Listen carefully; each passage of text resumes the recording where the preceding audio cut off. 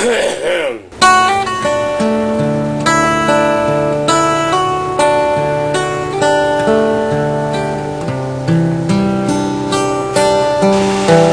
I'm Scott Brown, Green Wind and Other Home Energies. We cleaned this shop out, organized it, set it all up. That means I got time to play with this, room to play with it. And up here, you see we got the rotor, the magnet rotor. That's what I'm working on today. But here is what I'm working on right now. Holy moly, will you look at that? This wire goes to this one, this wire goes to this one was unhit, this wire goes all the way over here to that one, and you look, there's two more, so lots of fun on that.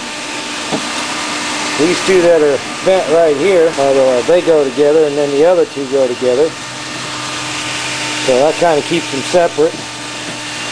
Then I was thinking this one came all the way up into here, so I finally realized that it comes off the coil and goes back this way. I did a lot of extra chipping. I used a chisel, just very light tapping and watching chips fly. Of course, I had my glasses and safety goggles on. And I was smart. I sat over there in the shade and with a little wind on me.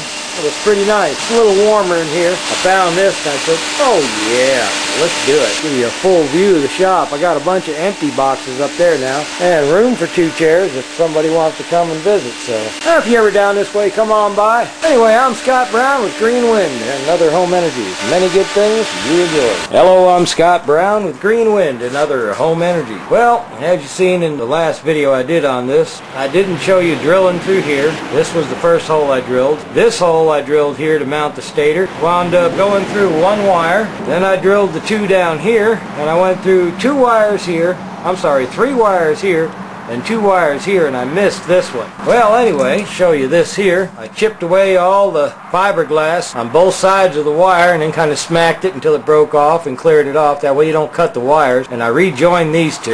This one here did not get hit. The wire was short, so I wound up running wire from here to here, and then from here to here. I hooked them like this after I cleaned them and then soldered them, the way they make a good connection. And these do not connect to each other. And I went through all 3 of these, so I did the same thing here, here, and here. Well, after I got done and I started doing my ohms, I ohmed out between L1 start and L1 finish, and it came up to 1.8 ohms.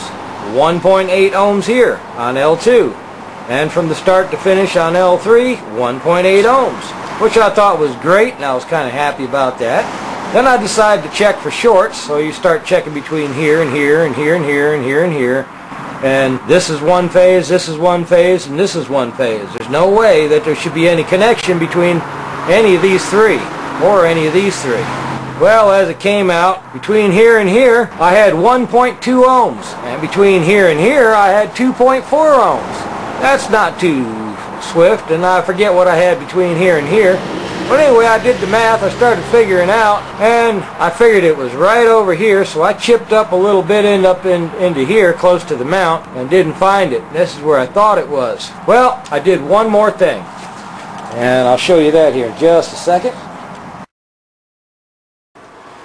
Okay, so in order to troubleshoot this just a little bit farther, like right here, I have this on L3, and you see how the magnet doesn't want to stay there when I'm just turning this little DC motor here. Oh my goodness.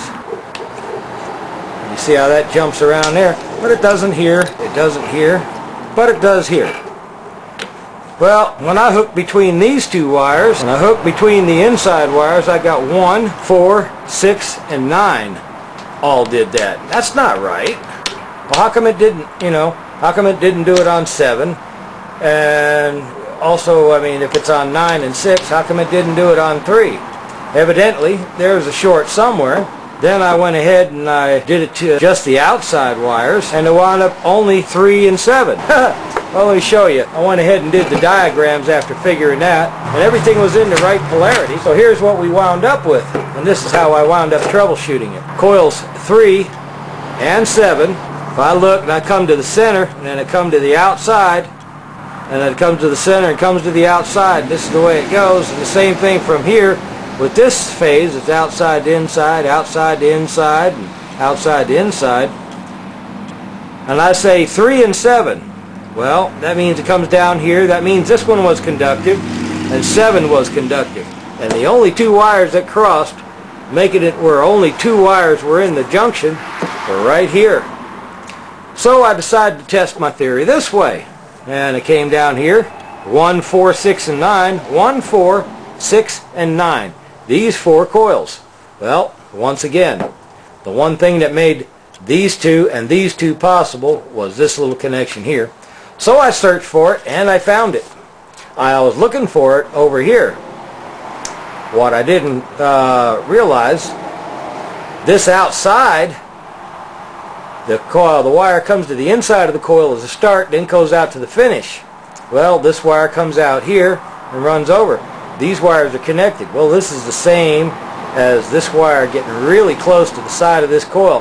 When I fixed the connection here, it heated up the solder joint over here next to this coil and melted it into the coil.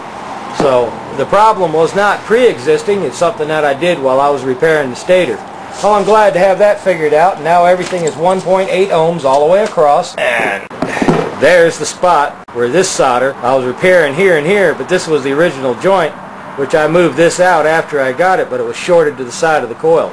And now we got it fixed, and she's all ready. And to show you just how much damage I did to the stator itself, there we go. Let's see, this is the top of the mold. So let's turn it around this way. Brothers and sisters, that's a lot of missing material and a lot of chipping. It was a few hours into it, but some would say it's not worth it. But to me, the same reason why I show you my mistakes, the knowledge is worth it. And to learn so you don't do things over again. Now, I'm probably not going to be able to get this back into the center, but I am going to put this back in here, and I'm going to recast all of this, and I'm going to use this anyway, because I want to see what the prototype one. These coils took a while for me to wind, which I'm not going to be doing them like this. They're going to be a little bit bigger where I don't have to wind them like a CNC machine. I can wind them a lot faster, and that'll save on a lot of time and help keep the price of this down a little bit. The prototype's coming along, and I just thought I'd update you and show you what's going on. I'm going to go ahead and get this set in there and probably show you a little bit of the casting, and hopefully within an hour or two we'll have this thing on the machine, and which the machine right there, there's the machine, and I have the rotor sitting up there, and you got a couple of the nuts and washers up there. So anyway, we should be able to put this together, and I'll put the prop back on, and we'll get a chance to see this thing fly and actually get some test results. I'm Scott Brown with Green Wind and Other Home Energies. Many good things to you and yours.